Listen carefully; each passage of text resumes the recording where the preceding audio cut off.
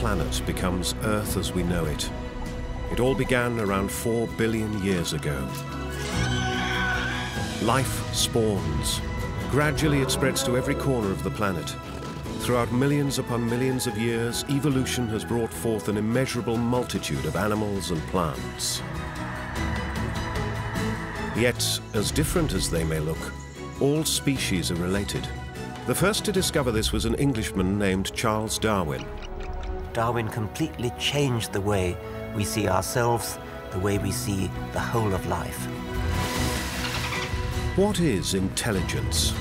Why do we have to sleep? And what's the difference between man and animal? The wall that divides us is becoming more and more permeable. Time and again, disaster wreaks havoc with life upon Earth. But until now, it has always survived.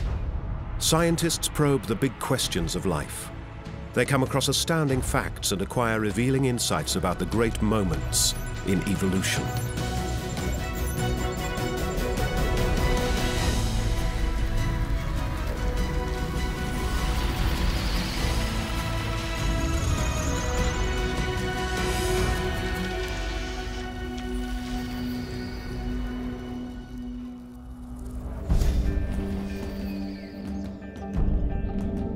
Flying is easily one of evolution's greatest inventions.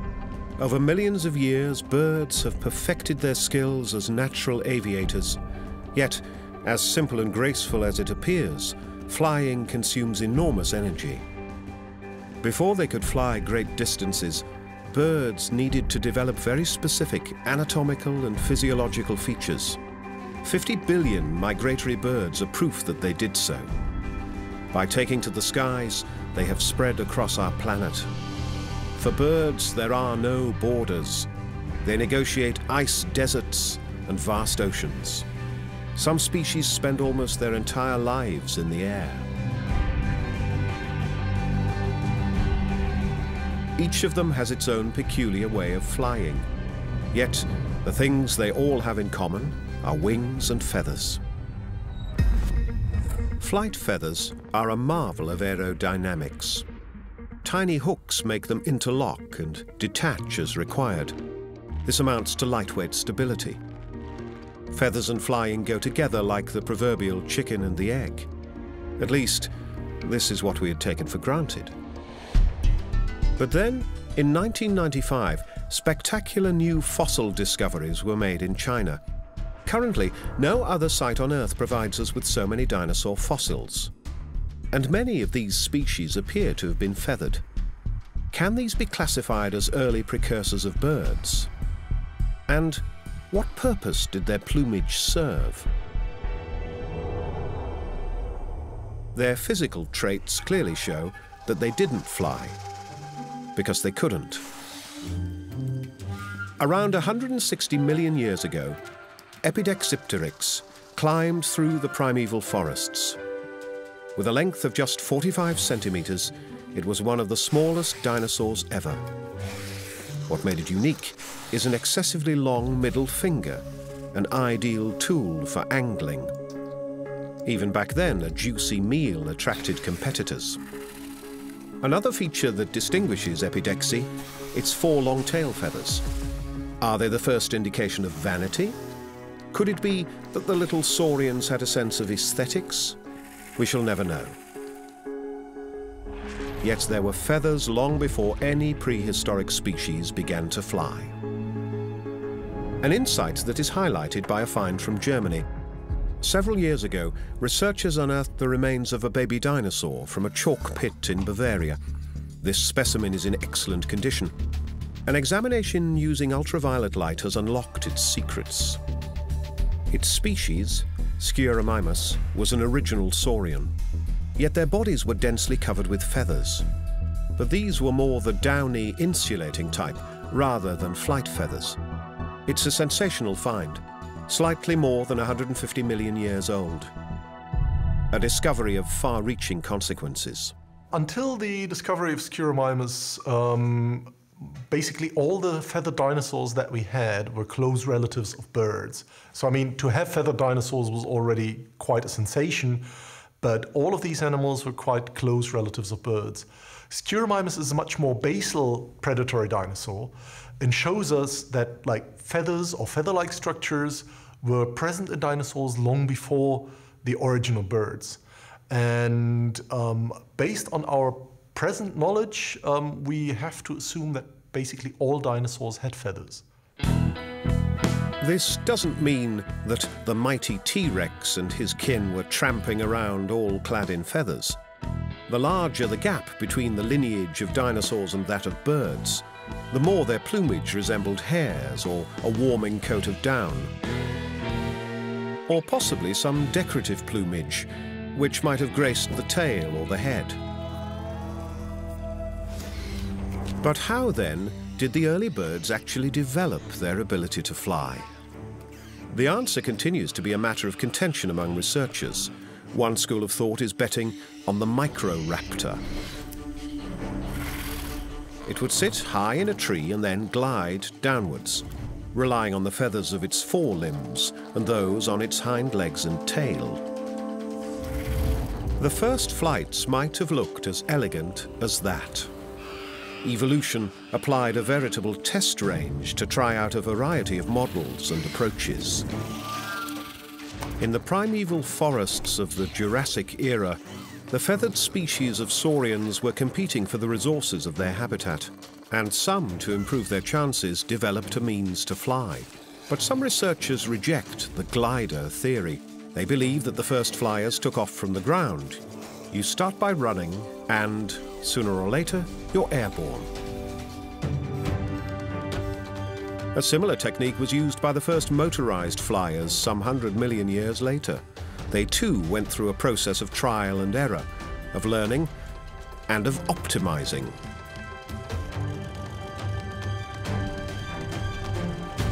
Man determinedly advanced technical development. In contrast to nature, he left nothing to chance. That's why it took a mere several decades until aircraft became reasonably safe contraptions to carry us from A to B. But there still is nothing that glides through the air with the silence and seeming weightlessness of birds.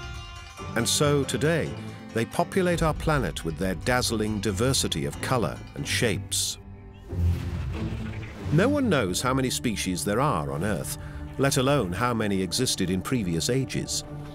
It is assumed that throughout the course of evolution, 90% of them became extinct. Take Dimetrodon, although its prospects looked bright. About 300 million years ago, long before the age of dinosaurs, it lived on a clod of earth where today grow the forests of Thuringia. Dimetrodon and its kin were members of a group of reptiles which are presumed to have been the precursors of mammals. Even back then, the world was divided between passive vegetarians and fierce carnivores. Dimetrodon was one of the top predators of its time. Its prey are blissfully unaware of imminent danger. Its flamboyant dorsal was probably meant to impress, like the antlers of a deer or the plumage of a peacock. Dimetrodon owed its success to its speed and to some decisive innovations. Its contemporaries still had to gorge their food, while Dimetrodon was able to bite off single chunks due to a set of unequally shaped teeth, a common feature of all later mammals and of enormous advantage. Another significant detail to put Dimetrodon in a line with mammals, be they hedgehog, horse, ape, or man, is an aperture in the skull, the so-called temporal fenestra or window. It was probably the ultimate prerequisite to allow the mammal's brain to grow and to develop. However, Dimetrodon's time was up. 250 million years ago, disaster struck. When it was over, there was almost no species left alive on the planet. To date, the cause of this mass extinction has not been ascertained. Volcanism, on a gigantic scale, may very likely have played an important role. Especially since it wasn't a single volcano that erupted. The world over, Earth spewed forth seemingly endless streams of lava. This spectacle lasted for more than 1 million years, until the deposits measured 3 kilometers in height and covered an area equal to that of today's USA. More than 90% of all species in the oceans, and almost as much upon land, had become extinct. Among those vanished forever are Dimetrodon and his relatives. Almost all corals, the trilobites, as well as innumerable species of insects. Yet the extinction of species set in at least 10 million years before the volcanoes first erupted. Was Earth hit by an asteroid? Convincing evidence has not been found. According to most recent research, the disastrous chain of events began in today's Siberia. Deep inside the Earth, immense forces were churning the rocks of the Earth mantle like a giant mixer.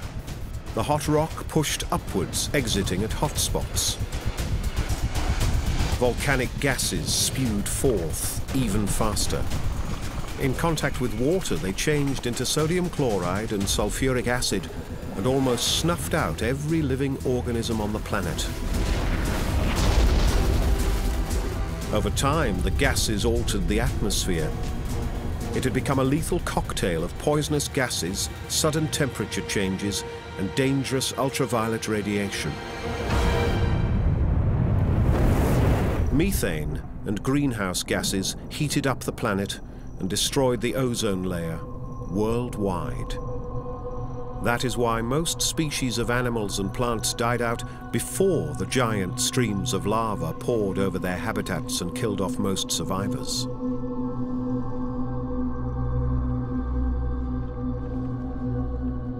Consequences were global.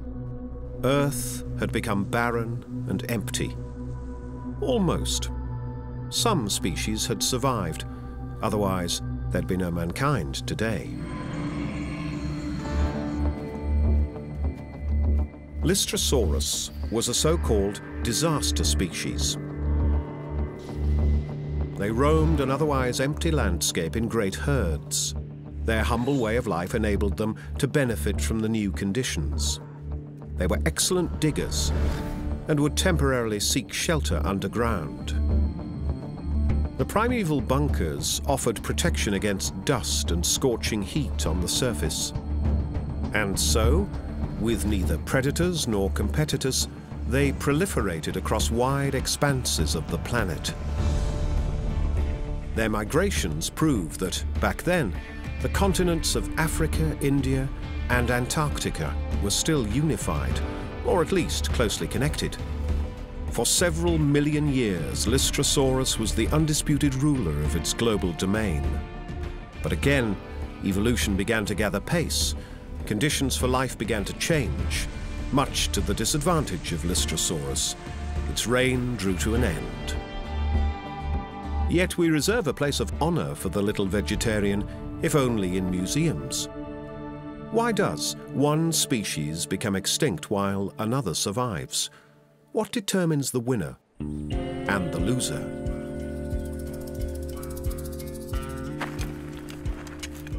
Paleontologists at the University of Bonn wish to discover what changes occurred in the world's oceans after the disaster had run its course. The Sierra Nevada is providing them with ample clues, and if you know how, you can easily determine whether it's a fossil or just a piece of rock. Most bones readily absorb saliva. If I lick it, and it happens to be bone, it will stick to my tongue.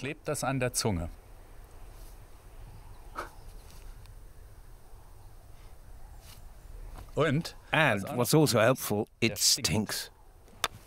Knocking on it will set gas free, since crude oil within the bone has preserved the organic material, hence the stink. Every single bone that has been collected here is a leftover from some aquatic animal. Where today the desert is spreading ever further, 250 million years ago, you would have looked over a shallow, marginal sea.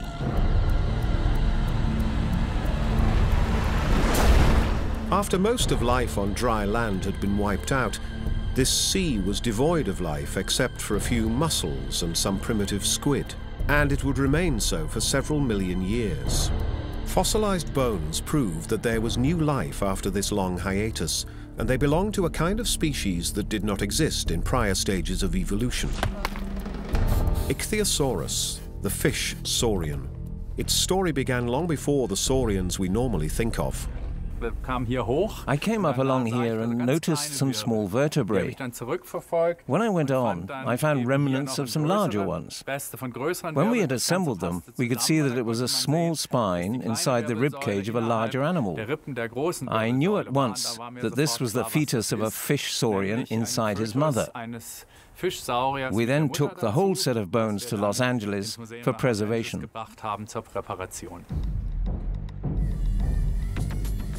Martin Sander named the mother Martina. Evidently, she gave birth to living offspring, which is most unusual among reptiles.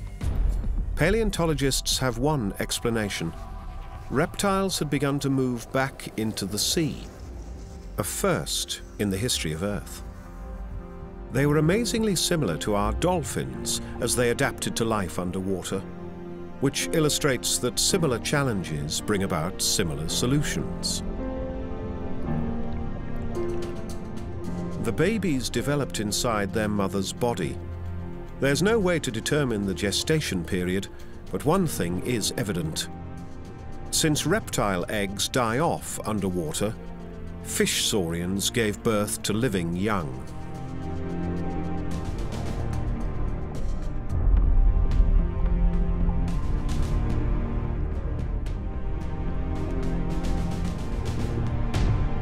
Just like our present-day dolphins many million years later. The devastation of most of the planet had made way for new forms of life. Evolution gradually filled up the gaps. Fossils tell of eras long past. Each discovery expands our knowledge. The rocks of Nevada held another sensation for the researchers. These bones once belonged to a mighty predator, a fish saurian like Martina. It's called Thalato-Archon, meaning ruler of the sea. It was up to 12 meters long, a subsurface Tyrannosaurus, a top predator who would devour anything that came its way. Thalato-Archon isn't merely of interest because of its sheer size. It is proof that only 8 million years after the Great Disaster, life had made a complete recovery. Even the place of top dog in the food chain had been reoccupied. For Martina and her young, its presence would have made life more difficult. The giant fish saurian's favorite prey were other fish saurians.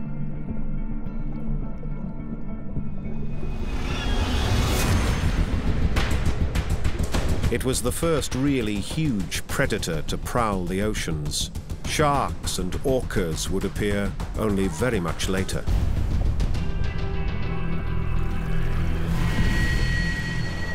Not too much farther. The giant skeleton is carefully dug out of the rock. It takes a helicopter to carry it away.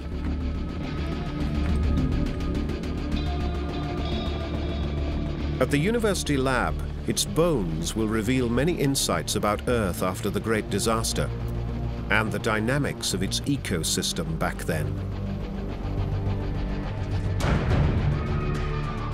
Finally, it was the dawn of the dinosaurs. For more than 150 million years, they were the superior species on the planet. In time, they occupied all ecological niches. Again, species came and went, until another disaster threatened to eliminate life on Earth. 65 million years ago, Earth was hit by a devastating mass from outer space. For the dinosaurs too, the end had come. Life on Earth would never be the same again. It would be a mistake to suggest that mass extinctions are themselves selective events. I mean, they are catastrophes which wipe out major groups of animals and plants, and that clears the decks for a whole new flowering of evolution.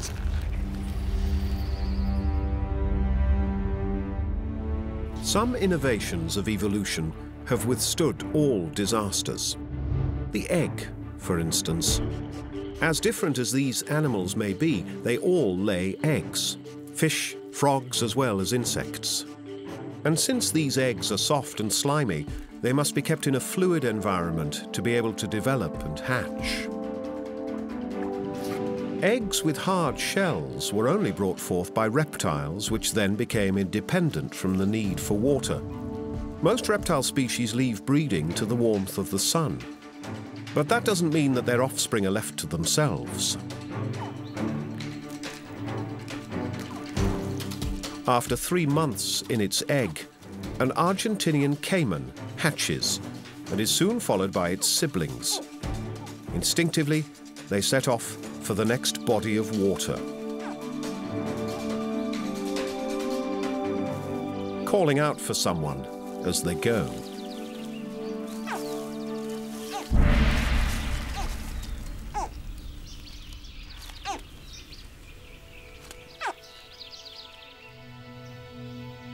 And there she is. The mother clearly recognizes her own offspring and will help with the arduous journey.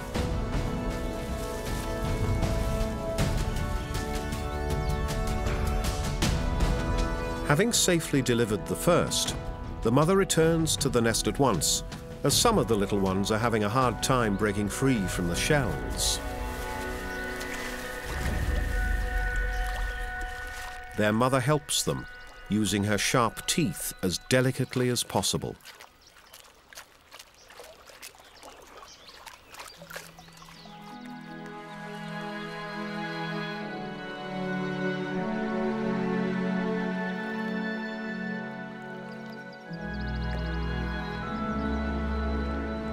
Motherly care is another innovative feature in the evolution of reptiles.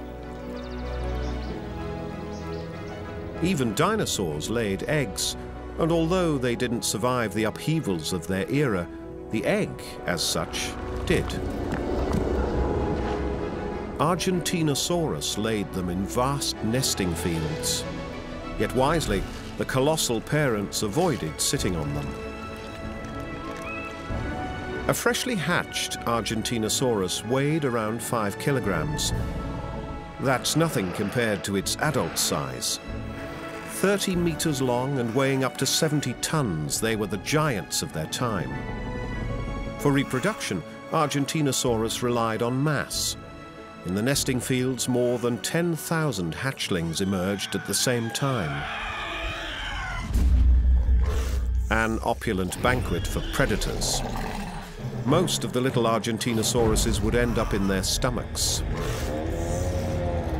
But having reached maturity, nothing could pose a threat to them, except, alas, a meteorite.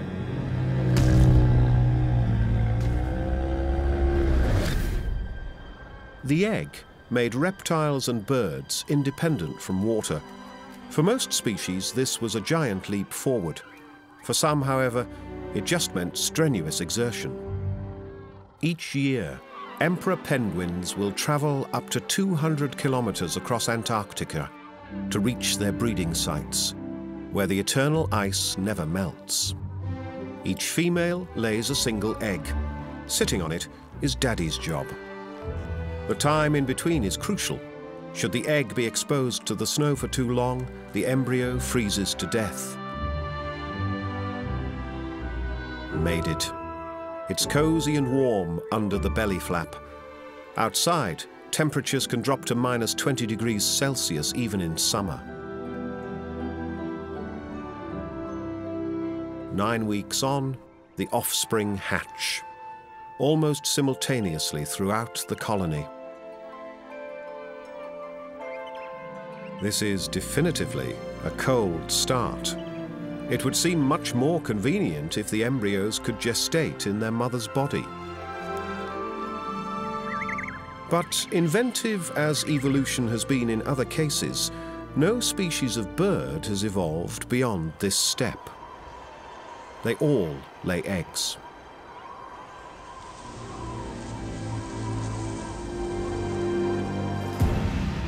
The success of mammals is based on live birth.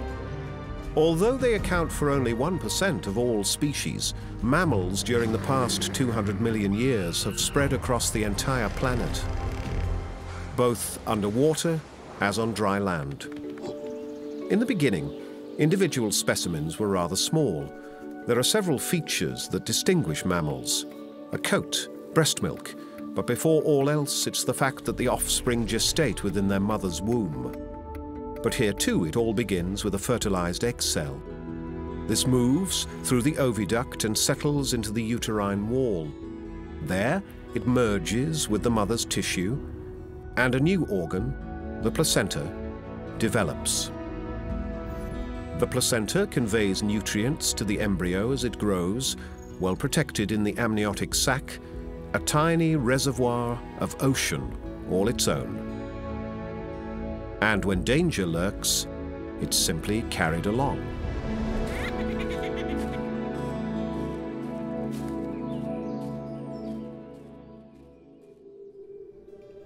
The first steps. Having given birth, mothers do what gives mammals their name. Mother's milk provides the infant with everything it needs. This is one of the truly decisive innovations of evolution. It's also the origin for the long and intense relationship between mother and child.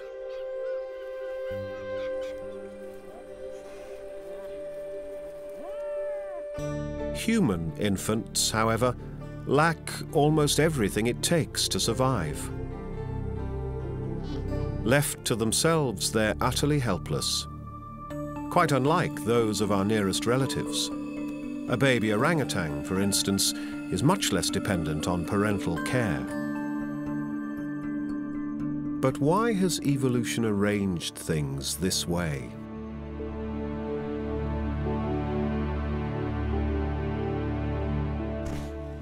Scientists long assumed that walking upright narrowed the pelvis until the birth canal became impassable for the head.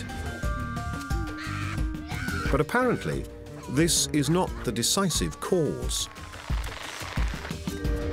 It's the hunger of the fetus that, after 9 months in the womb, provokes birth. Its demand of calories increases week by week.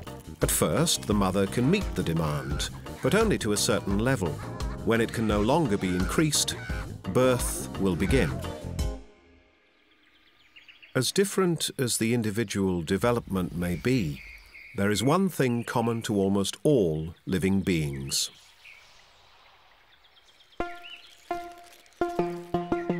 More than 99% of all species do it. Sex is one of the most successful inventions of evolution, yet a most enigmatic one. Why must we undergo such elaborate exertion to reproduce? Because sex is much more than mere coupling. First, one must find a suitable mate, then court and perhaps even conquer her. The male will always convey the same message. I'm the strongest and the healthiest contender, your best choice to sire offspring. It's a ritual repeated since times immemorial. No matter how big you are, or how small. It's a fight for exclusive access, so it's well worth the maximum effort. This is evolution's way of ensuring that the genes of the worthiest are passed along.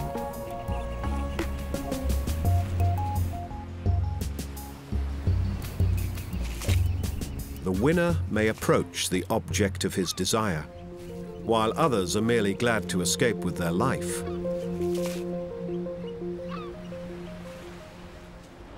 You might think that the most efficient way for a female animal, say, to pass on her genes is simply to clone herself, rather than throw away half her genes in each offspring and mate them with those of a male.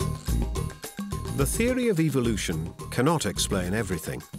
Why we engage in such elaborate efforts to find a mate remains an open question. Perhaps it's all about mixing the proper genes to enhance our adaptability. But how can we know that it's Mr. or Mrs. Right? Our genes themselves will take care of that. Outward features of attraction aside, we are controlled by a very less conscious element of mating. We smell one another. Smell is a decisive factor in any mating process. Evolutionary biologist Manfred Milinski's experiments with sticklebacks provide ample proof for this observation. And he's convinced mankind too is guided by the nose. Anything else that rushes through our mind is irrelevant. Other considerations may come later. If, on the first encounter, a guy smells bad, even if he looks like Humphrey Bogart, he doesn't stand a chance. Es wird nix. Milinski has set up a test. He asks several men to sleep in a colourless cotton T-shirt. The following morning, when they hand it back, the cotton fabric will retain the body's scent for some time. In preparation for the actual test, Milinski had blood samples taken from everyone involved and analysed their immunogenic status. Now it's her turn. Which T-shirt smells best? This one was worn by a man whose immune system strongly resembles her own. Unattractive. So are the next samples. As it turns out, she is unconsciously selecting the one candidate whose smell promises the most protection for her offspring. She opts for number 5. She wouldn't mind a date. So what has he that the others lack? He simply has the right tools. There are fragments of disease-bearing pathogens encapsulated in our body cells, which are caught and fought by the tools of our immune system. Every human being has a specific set of them. Some pathogens will be defeated, others will survive. So when choosing a mate, we're merely trying to complement our set of tools. The wider the range of tools we provide for our children, the better equipped they will be to fend off likely pathogens.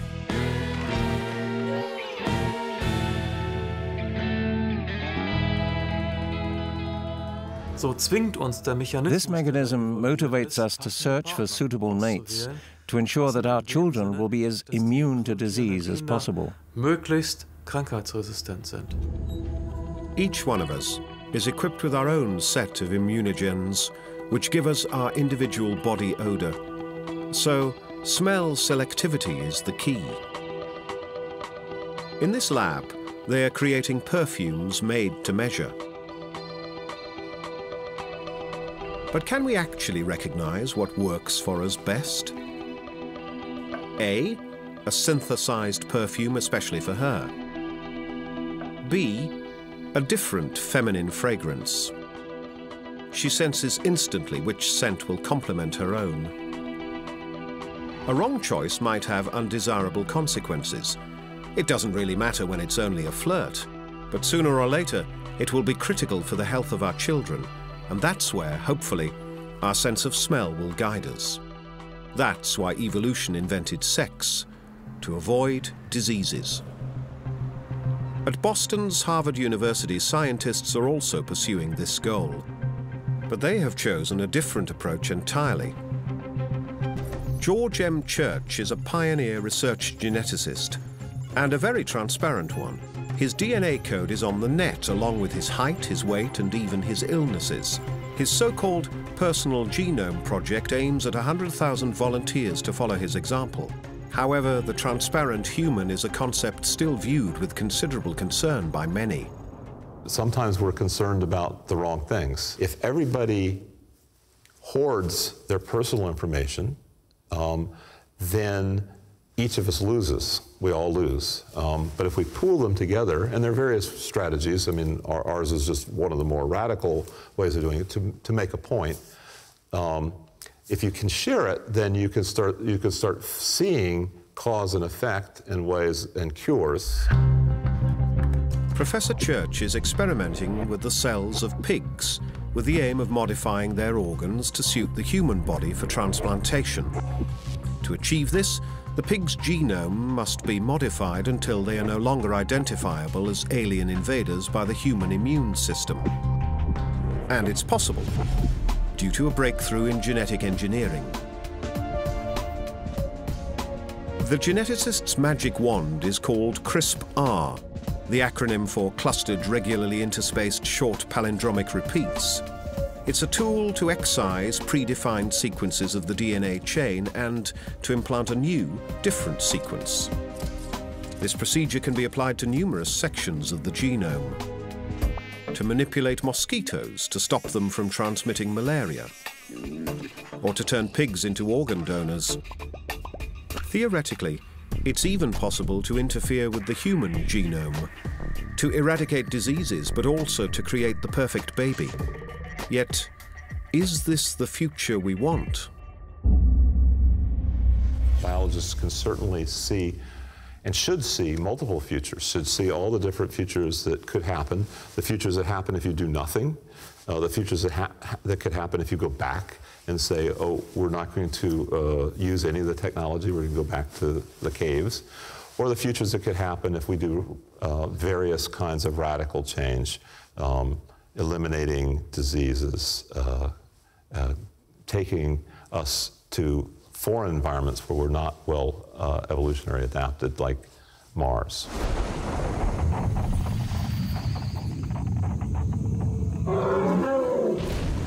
Life has always been under pressure to adapt to new conditions. And lest they should turn particularly unpleasant, you move on. A caravan in search of water, driven by drought and the need to find food. On the African continent, long-distance marches like this are a regular event, year in and year out. During the dry season, the arid soil turns the steppe into a life-threatening environment. Each year, more than 100,000 wildebeest migrate across eastern Africa. But between them and the rainy regions in the north, there's a major obstacle, the Mara River. It's do or die, yet hunger urges them on. The elder wildebeest know exactly what awaits them. They have already faced this challenge in years gone by.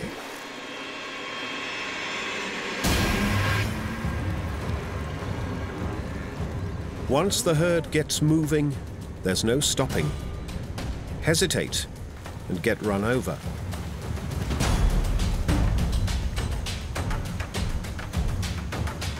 For the crocodiles, the annual migration provides ample food to guarantee their survival. 1 out of 4 wildebeest in the herd won't see the end of the long march. They fall prey to predators or simply die of hunger and exhaustion. But most of them will make it. So for their species, on balance, it's well worth the ordeal. The feast is over. Lean times loom ahead. It may be months before the next opportunity to feed presents itself. Finally, rain. Life returns. The savannah is green. Hard times are over.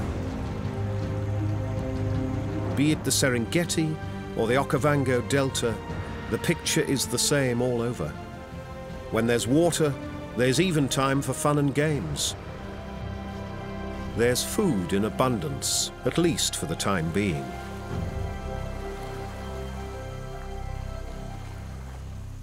The factors which necessitate migration are mostly ecological, such as lack of adequate food. Birds migrate from Europe to Africa, from Australia to China. Whales will cover thousands of miles underwater. Fish, fruit bats and locusts crisscross the planet in swarms of immeasurable size. Yet we know surprisingly little about the routes they take. Many secrets of animal migration remain unsolved.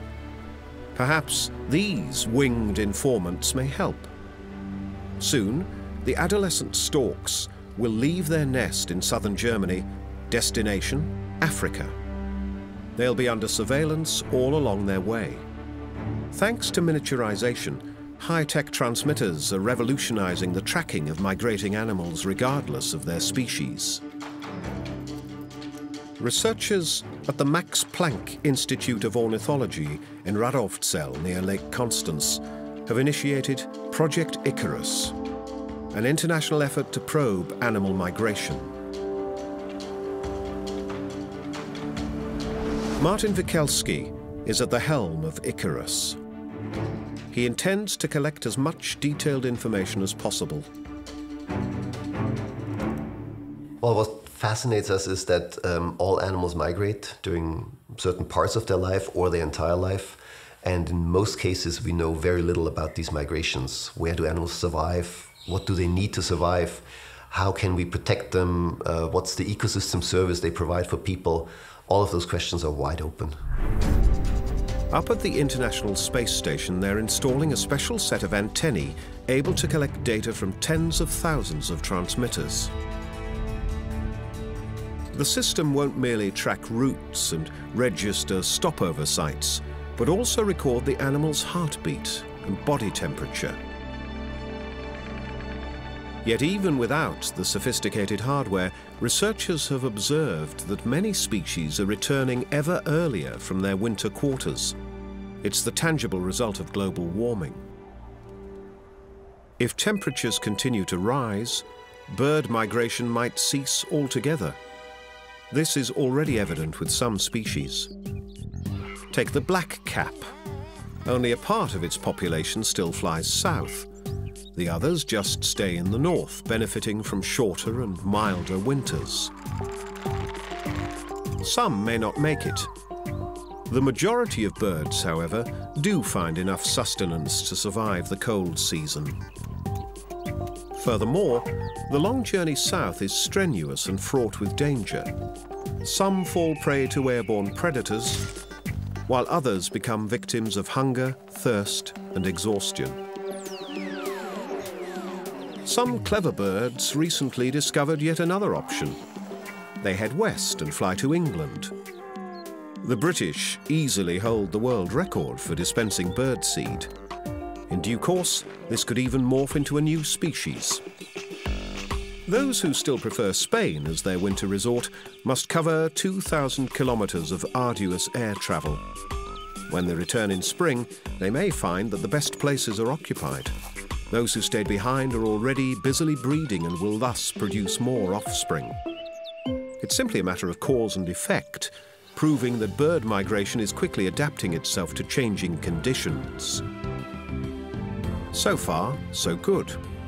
As long as there are enough habitats to ensure the reproduction of a species. And as for changes, that is what evolution is about. I'm not really worried about the fact that migrations change, because they have always and they will always change. But I think it's more a question of densities or biomass of animals that is decreasing or disappearing. And that is related to the fact that many of those areas that animals need to shift to in these new migrations are disappearing or have not been protected. So the key, I think, is that we have to protect areas that allow animals to change their migrations, to install new migration routes and to have new stopover habitats.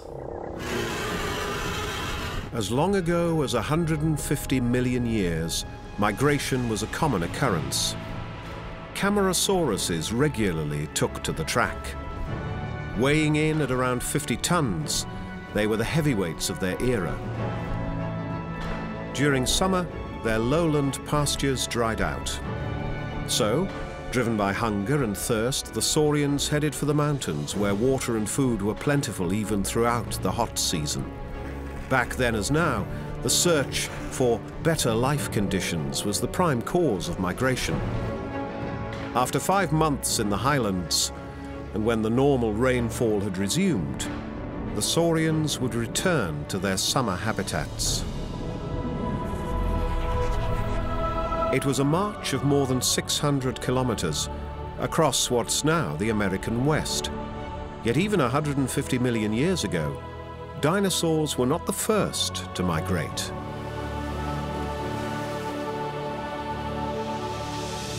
Doubtless, the earliest migration occurred in the oceans. It still does.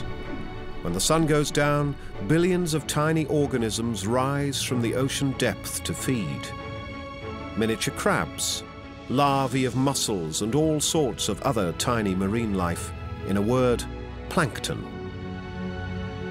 It constitutes the lowest stratum of a gigantic food chain which keeps life on our planet going by migrating to the surface, each night anew.